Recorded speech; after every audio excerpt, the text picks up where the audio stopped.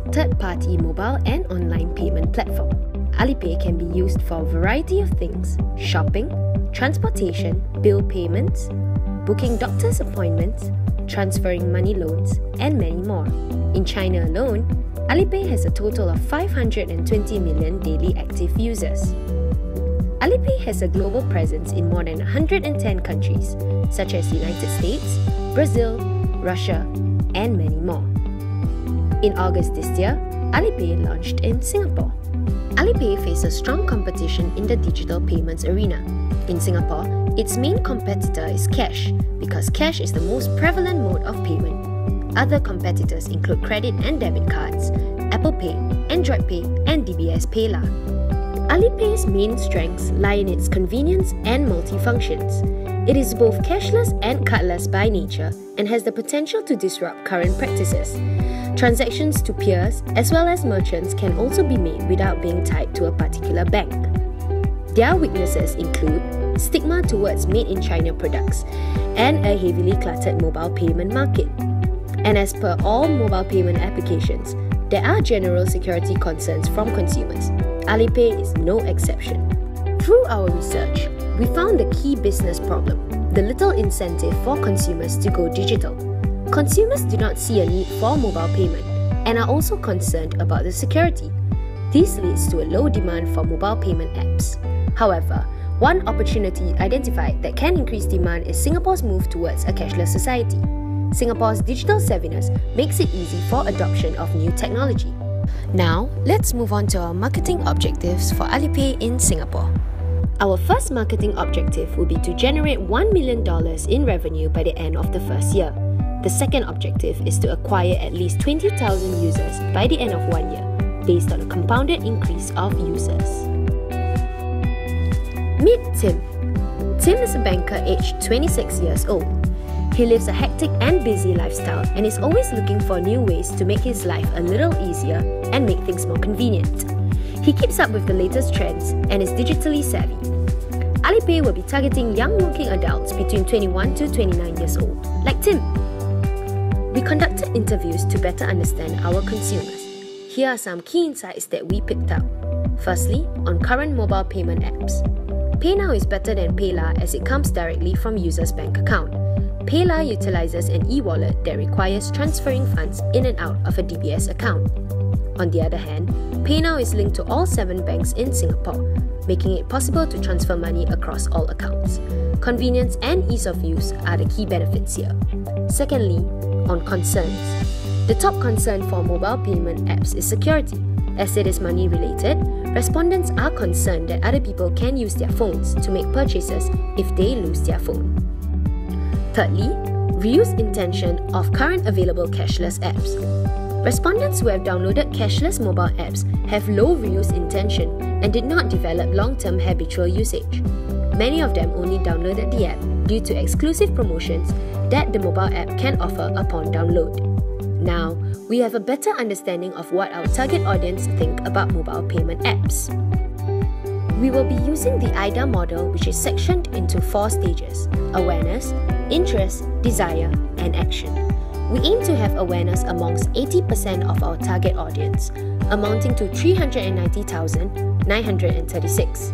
We aim to spark interest among 70%, instill desire into 50% of those interested, and an overall 15% adoption rate of those who have desire. Our qualitative research found that despite Alipay ranking high in terms of comprehensiveness, there is still a perception that it lacks in security as compared to cash. As such, the campaign aims to create a horizontal push such that Alipay enters the empty quadrant of high security and comprehensiveness. Our communication objectives are, firstly, to encourage app downloads, and secondly, to communicate that Alipay is a secure form of payment. Now, onto our proposed media plan. With a medium mix of print, digital, outdoor, and broadcast, we use the pulsing strategy due to 2 reasons.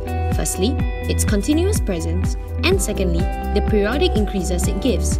A continuous presence provides a floor of media support and will help a new service like Alipay to have a constant media presence. The periodic increases in media messaging will coincide with festive periods such as the Great Singapore Sale, Christmas, and the Lunar New Year, and is hoped to help drive downloads and usage of Alipay app. Going back to the AIDA model, here is a breakdown of our media plan for Alipay Singapore. In the awareness stage, we aim for 80% of our target audience to be aware of Alipay. Newspaper, radio, and YouTube will be utilised. For this stage, our team will focus more on traditional mass media with higher reach to effectively achieve our aims.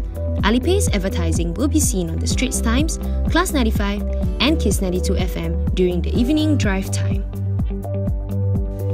In the interest stage of our strategy, we will be using more targeted forms of advertising to garner interest in Alipay. We will be using 8 Days magazine to target the younger segment of our target audience, as well as buying Facebook and YouTube streaming ads based on our target audience interests and digital activity.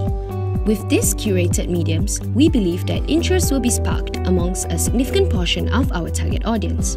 Additionally, we will be using TV commercials on Channel 5, cinema ads, as well as out of home to generate interest through captivating visuals. TVCs and cinema ads will be placed before shows that our target audience will have a higher likelihood of watching, whereas OOH will be placed in locations with higher demographic of our target audience. This way, we can ensure that our advertising remains targeted. In the desire stage, our primary media vehicles will be geared towards attracting our potential consumers with the compelling benefits of Alipay, allowing us to stand out amongst our competitors. Tapping onto the top-of-mind awareness that has been developed in the last 2 stages, we will be extending our TV commercials from the previous stage to this stage. For support, search engine marketing as well as social media influencers will also be used. In the final stage of our media plan, we intend to induce action from our target audience. With the use of email direct marketing and Facebook ads, we can apply customer segmentation and personalization techniques that will effectively acquire increased downloads and usage of the app. Outdoor advertising will be bought in places with purchase intent, such as shopping malls. Radio spots will also be purchased on Kiss 92 FM to be played at malls. As radio is also a good medium to remind consumers of our product at this last stage of the campaign, we will also be purchasing spots on Spotify as well. To evaluate the effectiveness of our marketing communication efforts, we will measure the number of downloads and conduct post-tests on consumer perception. This will aid us in knowing to what extent were our objectives met. With the 4 stages of our media plan and a clear communication objective, we believe that our media strategy will deliver the marketing objectives that were set out at the start, which is to generate $1 million in revenue as well as acquire at least 20,000 users by the end of 1 year.